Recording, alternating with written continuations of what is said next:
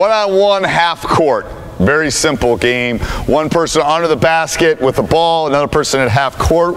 Going to be on offense. Drew is we're going to do the slow-mo. You're going to throw the ball to Reggie. It can be a bounce pass. It can be a chest pass. It can be a baseball pass.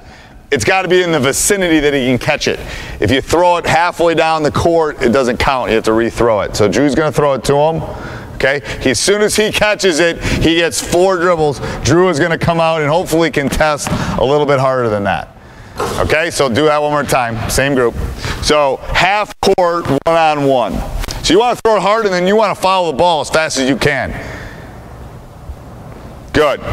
1, 2, 3, and good finish. Okay, so we're really trying to put the offense 4 dribbles, 3 or 4 dribbles. The higher up, less dribbles. Drew might have to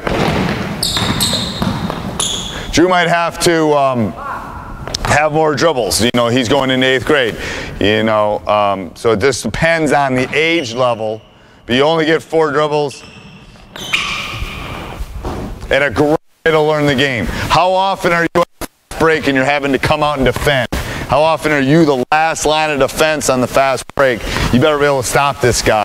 Let him have a layup like that. Well, he missed it though. One-on-one, half court.